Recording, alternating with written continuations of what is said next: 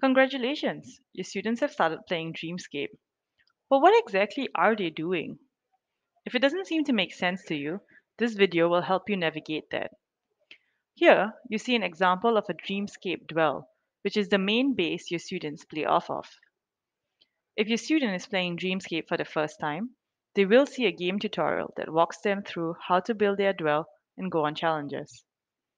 If they continue to need help with gameplay after the tutorial, they can refer to this checklist here, which will give them hints of what next steps to take.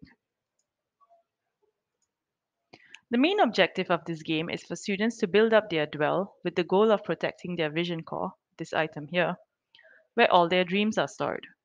They can challenge other Dreamscape players to capture their vision cores, and everything requires them to read and answer comprehension questions. On the top left-hand corner, you will find your student's username. Right next to it, you will see a crystal type item with a number attached to it. These are the number of shards that student has. Shards are the most important resource that your students are trying to obtain. The number of shards they attain determine where they end up on the global and class leaderboards.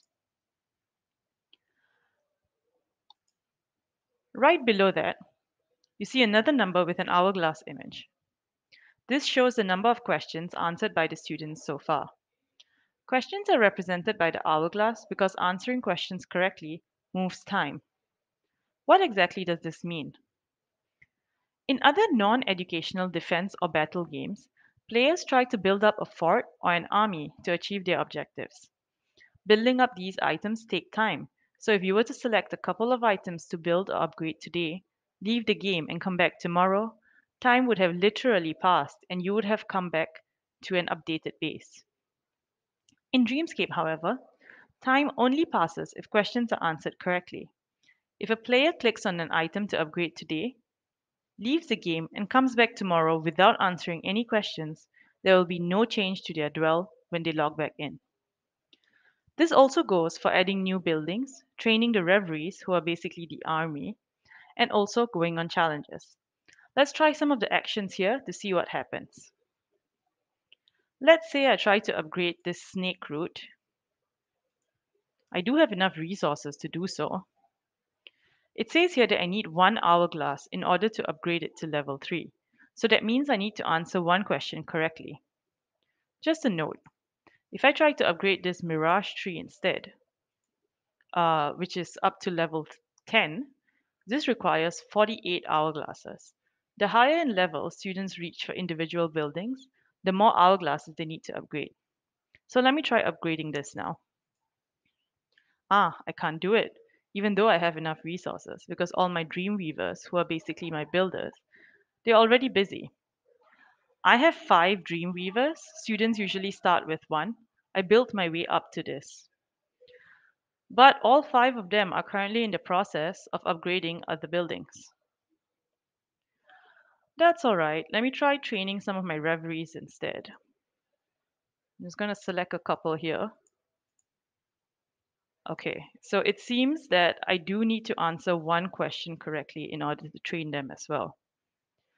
Okay, you know what? I have enough reveries running around here, so why don't I just go on a challenge? I can go for a challenge here, or I can also just go to the menu and select my friends list if I want to challenge a specific friend or a classmate. Now, easy will match me with someone who has built their dwell up to about the same amount that I have. Medium will match me with someone on a slightly higher level, and so on and so forth for hard and nightmare. I have enough resources, so let me try to find a match. This will find me a match with any player on Dreamscape. Let's go. Oh, it seems I need to answer one more question correctly in order to earn a challenge. Challenges are earned for every 5 questions answered correctly. And as you can see here, I have actually reached 4 questions. These are the green bars here. So I need to answer one more. At any one time, students can save up to 5 challenges here. So it looks like answering a question right now is the only way I can move forward. So let me do that. All right.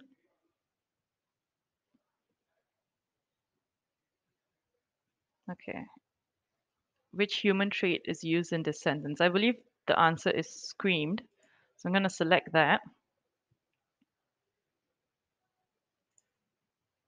Okay, I'm correct. Now, getting an answer correct has really moved things along for me. I now have more resources. I have more reveries added here. I've completed 5 questions to earn a challenge, and all my buildings have gone down by 1 hourglass each. Over here, you also see a streak feature. This is an important feature we added to ensure that students try to answer the questions they see as accurately as possible. 5 questions answered correctly in a row earns a student a reward.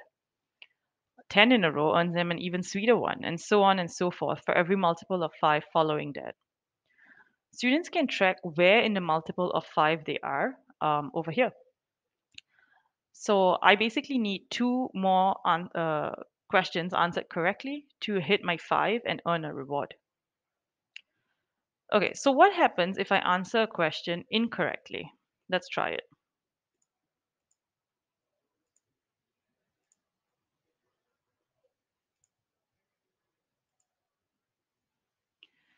Okay,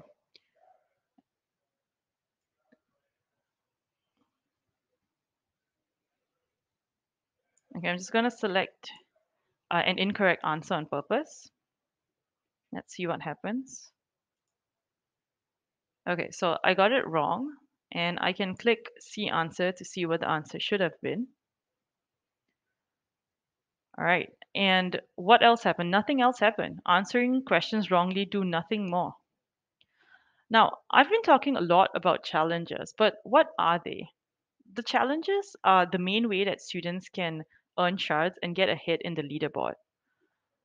Let me go on a challenge right now so that you can see what I mean.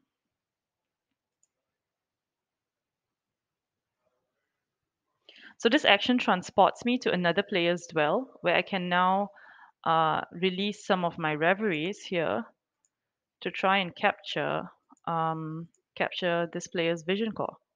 So let me just put a couple more here.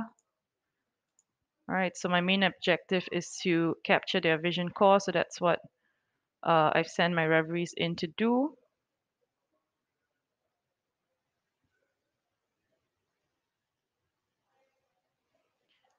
Okay, I've actually captured it. So now I'm going to end the battle here. And you can see that I have won because I captured their vision core. I earned 2 shards here. I'm going to collect my reward. I also earn a sweet reward for going on a challenge. I got a white core, so that's cool. Now I'm going to return home. So I think you get the idea of what the challenge is about. There are 3 things to note about the challenges. Number 1, when a challenge is about to begin, a player leaves their own dwell and goes to another player's dwell. At the end of the challenge, a player returns to their own dwell, as you have seen yourself here. This is the level of interaction that happens between 2 players in Dreamscape. There are no other forms of communication or interaction between any 2 players. During a challenge, it looks to the challenger like they're destroying the dwell of the person they challenge. You saw that before as well. And this is the part of the game that makes it so fun for students. However, in reality, the buildings of the challenge player do not actually get destroyed. Let's take a look at my defense log over here. While I was gone, I did get challenged, but if you see, my dwell looks fine. What happens when you win or lose a challenge is either you increase or decrease the number of shards you have. So I won some here and I lost some here. And this will just move you up or down in the leaderboard. The third feature that I want to highlight about challenges is a feature called the shield. Whenever your dwell gets challenged, depending on the amount of shards you lost, so there's a shield up here, your shield will go up for between 2 to 6 hours. So this means that if any player challenges you while your shield is up or while your shield is activated, you will not lose any further shards. This is to ensure that no one player gets challenged too many times in a row and lose too many shards that way. Just a note, going on a challenge yourself while your shield is up will deactivate your shield. Also, if you have been challenged 3 times since you last logged in, your shield will automatically go up and stay up until you log in again. Again, this is to ensure that any student who has been away from Dreamscape for a while, for example during the summer holidays, does not come back to an account with very little shards left. These features have been implemented on purpose to ensure that there isn't too much unhappiness during play, while continuing to make the game fun and competitive enough for your students to stay motivated to play. To learn more about what information you can glean off of your educator dashboard to help you observe skills and inform instruction, please watch the next video.